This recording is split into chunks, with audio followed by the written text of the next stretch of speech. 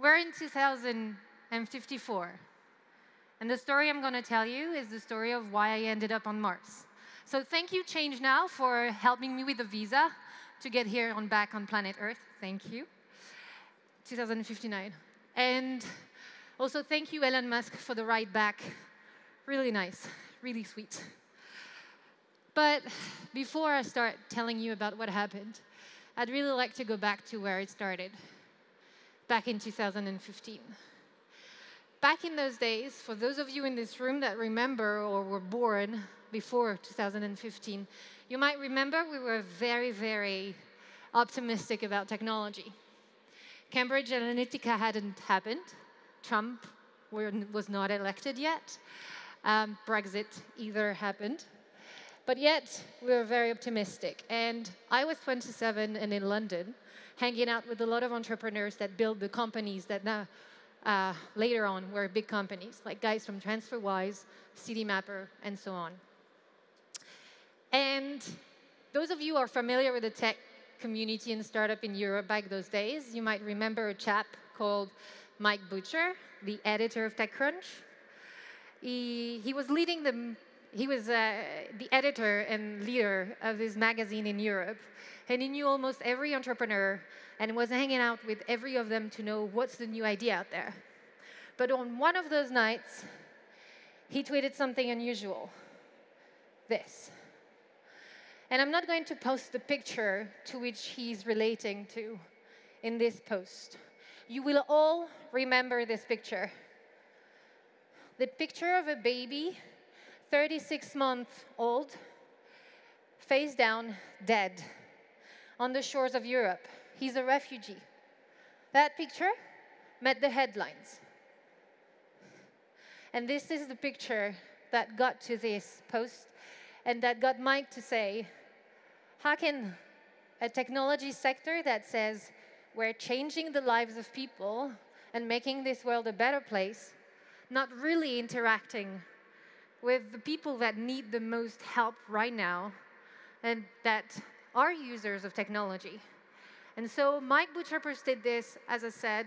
We got a group of Facebook started. I joined in. 2,000 people joined in 48 hours. And 10 days later, we were 300 people in London gathering, entrepreneurs, technologists, refugees, wondering what can tech do to alleviate the suffering of people that are displaced. Not how can tech solve the world? It's not the question. It's how can we alleviate some of the suffering? So we started hacking, and it became viral.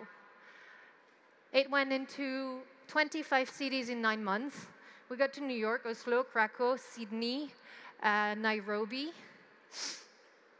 And we went to the Balkans in Belgrade. And we got joined by more and more refugees. Now, it became a big creative mess that has its problems. And so Mike said, after 9 months, we need to structure this because it's an organic movement that's volunteer-led, passionate, but it won't end up anywhere if we can't structure it. So please, Joséphine, join me and become CEO of Techfugees and structure this. It was a big responsibility, big challenge. You have to move from an organization that's volunteer-led to become an impact-driven organization with its own processes. Not a small challenge. When I went to the tech investors, funders, and I said, we want to do technology with and for refugees, they said, oh, you're going to do charity, right? And I said, no. And then I went to the NGOs and said, we want to build technology with refugees. And they said, oh, you want to replace us? And how are you going to use that data that of vulnerable people? How can this not harm those people? And so it's like, this is not what we're trying to do. So I went back to our hackers and asked, please help me to build this organization and structure it. And this is what we did. We got joined by Criteo, we got joined by big companies like Google, Cisco, but really the people that made that movement happen until the 2020s were the refugees and the geeks that were part of that community by donating to our organization and by supporting it with everyday hacks. Now, 2020 is a really important date for us because that's the year where change now happened. More people became aware that things need to change. And we got Greta Thunberg that got that message out there that we really need to quickly move on. And we're not dealing with a crisis here. We're dealing with a new reality of migration. Climate and migration is linked. And it will be, and it has been. So we were very optimistic. We saw a lot of growth thanks to all of these conferences, thanks to a lot of people joining our community. But at the same time, remember, Trump got reelected. And then more extreme right rose. And so from state level, nothing moved. Worse, investment levels into integration programs for refugees wiped out. So we were faced with a big dilemma. It's like, nothing is going to change if it doesn't happen at a big level. But that was before 2029. In 2029, in Europe, the Danube swelled, flooded all Europe. Romania, Bulgaria, Hungary flooded. 4 million people displaced, Europeans this time. So we had to deal with relocating. People were forced to relocate, and for this time they were Europeans. So what happened on that day is that consciousness came back again, as it did when the photo of that baby came on the headlines. Consciousness that we needed to do something and that it was the new normal, this flooding. Those flooded lands were not, you were not able to live on it for the next 5 years. So we needed to integrate those people that had been relocated. 4 million people, 4 times more than 1 million, but possible. And that's when we got lucky, because we were there and had developed for the last 10 years those technologies. So the European Union called us. We got our first contract with states, and we got to be able to help all these Europeans. Facts, I'm getting out of the story right now, but this exists right now. And so the little fiction story here I'm saying is Integrate app helps people with their mobile phone, refugees, whatever the language is, to get into a new city and know what's available to them. And Tura Games helps kids that are out of school to access education, and here it's to learn languages by games on their mobile phone. It's open source and it's free. This helped all these 4 million people that got displaced in 2019.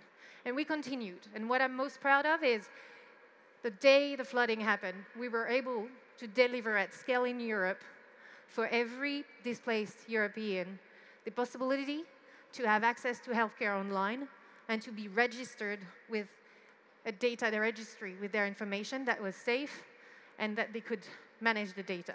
Now, while all of this was going on and we were really happy, and I got invited to the UN Secretary General to speak about what we did for those 4 million people in Europe, awesome.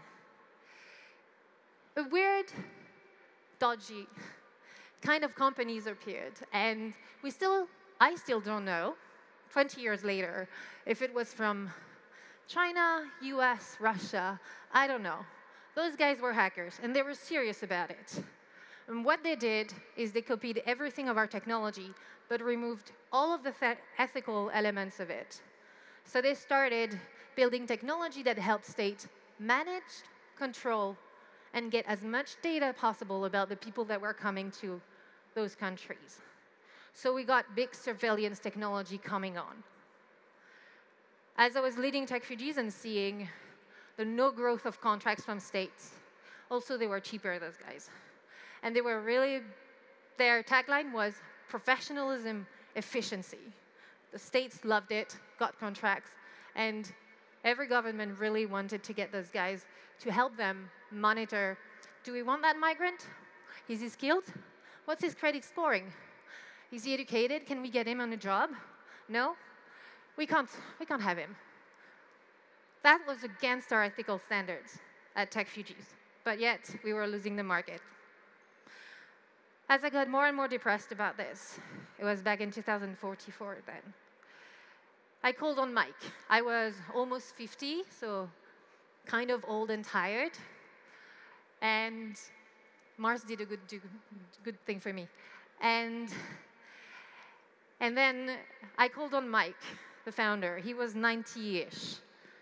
And in a groggy voice, he said, Joséphine, look, you wanted to build that big organization. You became too big. You structured it, great. But you became very hierarchical, and you forgot one thing. An organization can't achieve change. It's people. So you need to go back down to the roots and ask people to help you build something bigger. So what we did, and as he said, do a hack. So we went back. I posted on Wikisocial that night because Facebook was no longer a place you wanted to post things.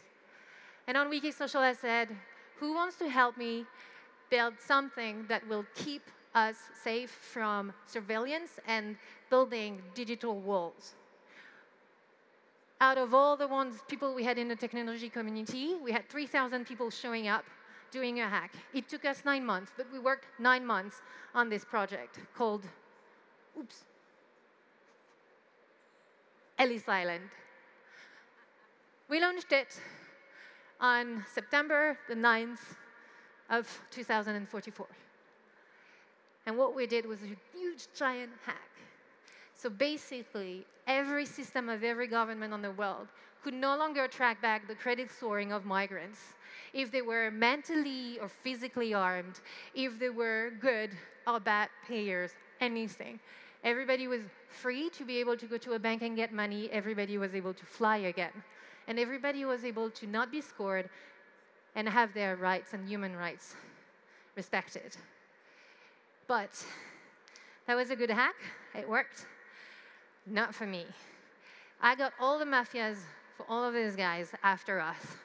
So obviously what I did, as you would, is I found exile on Mars and went to get refuge there. Because, yeah, they were after me, really, big time. When I landed in Mars, what I realized is nothing was done for anyone who was new there. Nothing to welcome, no like app for whatever. So I said, hey, Elon, come on, let's build Mars-fugees. And so we built it. End of story. But anyway, ce que je voulais vous dire, et je vais le faire en français cette fois-ci. Ce que je voulais vous dire, c'est 3 choses. Les messages que je voulais vous faire passer. La première chose, c'est qu'on ne peut pas être pour ou contre la migration. La migration, elle a été, et elle sera. Il n'y a pas un mur qui va arrêter un tsunami ou qui va arrêter une énorme tempête. Il n'y en a pas un. Deuxième chose, la technologie n'est qu'un moyen. Elle n'est qu'un moyen et n'attendez vraiment pas la machine à éthique pour en créer. C'est nous, aujourd'hui, qui créons de l'éthique ou pas dans la technologie. Ce n'est pas une machine. Et la dernière chose, c'est que j'aimerais que, pour revenir à la conférence Change Now, c'est qu'on n'attende pas que le Danube et des catastrophes climatiques en Europe nous déplacent, nous, Européens, pour qu'on s'en soucie. Et pour garder sur une note positive, je voudrais vous laisser sur 2 choses. Le passé nous rappelle que l'histoire humaine, avec un grand H, elle commence avec une migrante africaine qui s'appelle Lucie. Que le présent nous explique que la technologie est le reflet de nous-mêmes. Alors, dans le futur et dès aujourd'hui, je nous souhaite, à nous tous, de rêver de beaucoup d'humanité. Merci beaucoup.